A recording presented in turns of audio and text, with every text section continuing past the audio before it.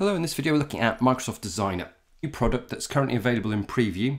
Some thank yous first of all. So those who are in the education space in the UK and potentially globally are probably aware of @ICT Evangelist or Mark Anderson on Twitter.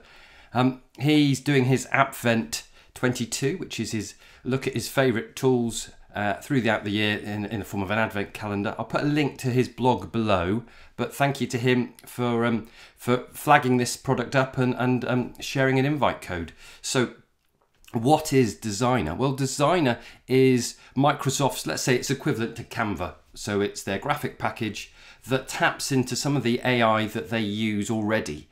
So for those of you who are familiar with Microsoft products, you'll know that PowerPoint, Word, have what's called a designer feature. So when you go into design in PowerPoint, you go design ideas and it will automatically review the content you've added to your slide and make suggestions on what you can do to make it look better. And this, in essence, this product is using that AI function. So let's show you what it can do. So first off, let's look at the menus. So down the left-hand side, we've got templates, which is in a very similar format to other packages such as Canva. You can upload media, you go to visuals, and there's various different graphic forms that you can add to your design. Text and different text fonts and designs available, and then styles. So you've got certain color palette combinations, and you can even create your own brand kit adding hex codes to decide your colors. But I think the most impressive bit is that element of the AI working. So if we jump in and upload an image, so we can do that from Google Drive, Google Photos, Dropbox, from a QR code from our phone, or just from this device. So I'm going to pick an image that I uploaded previously. So as soon as you upload an image, it looks at the image and starts to work out what potential designs could work. So you've got examples of blur background and remove background options for certain images, or you've got certain filters that they recommend. So you can see, we can click on that one, adds a bit of contrast, or we can go back to the original one. And we've got the ability to do adjustments, so you could adjust the image. So you've got the typical image-based aspects. If you're not sure what you want to do with it, then you've got the Inspire Me function, and that gives a suggested set of filters and appearance that you could apply. I'm going to go back to the original. And then down the other side, something which they refer to as Copilot, is lots of ideas on how you could lay it out. So from an educational perspective, where do we think this could be used? Well, I think it's quite a nice one just to show students potential ideas. So it's that inspiration. We all have that challenge of looking at a clear sheet of paper and going, well, what do I do next? And I think this gives suggestions on what you could apply.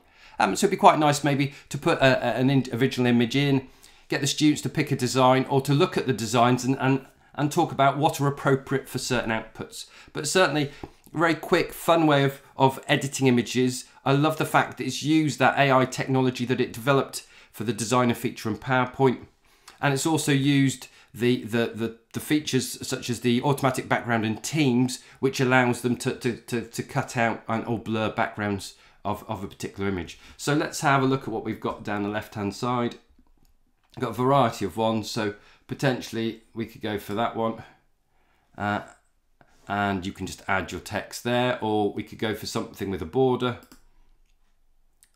And then you can then obviously edit the text that you want. So you could try a different font type. So let's try that.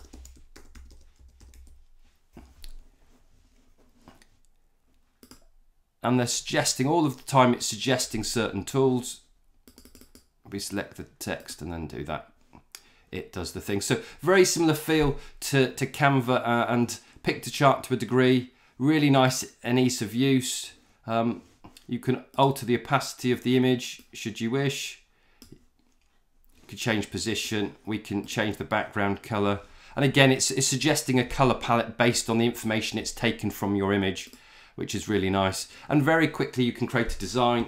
And then when you're happy with that design, you can go to download. You can either post your design on social media, or you can download it into whatever format. So from a format perspective, we've got GIF and PNG and MP4, JPEG and PDF is available there. So hope you found that useful. A quick look through Designer.